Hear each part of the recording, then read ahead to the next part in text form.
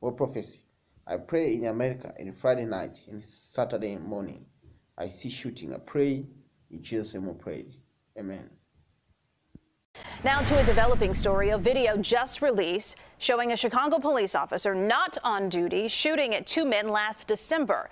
CBS 2's Jim Williams spent the afternoon going through the video, and Jim, those men are now suing.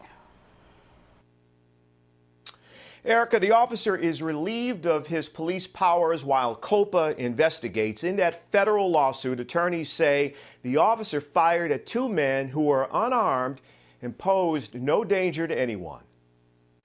It happened at 10:48 Monday night, December 11, 2020. Officer Kevin Bungie was off duty. This is surveillance video from a building. It shows the officer holding his weapon approaching a parked car. Bungie fired into the vehicle, striking a man, one of two people inside, in the hand.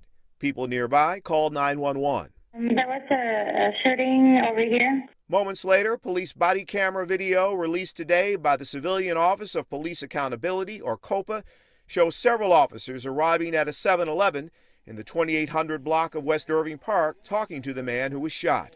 Do you have an ID on you, sir? He appears to have a paper towel wrapped around his hand.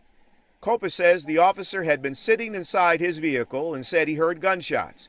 When he got out, he said the driver of the other vehicle pointed a gun at him. Today, attorneys for the two men, Jamner Orozco Corredo and Carlos Ramirez, filed a federal lawsuit against the officer and the Chicago Police Department.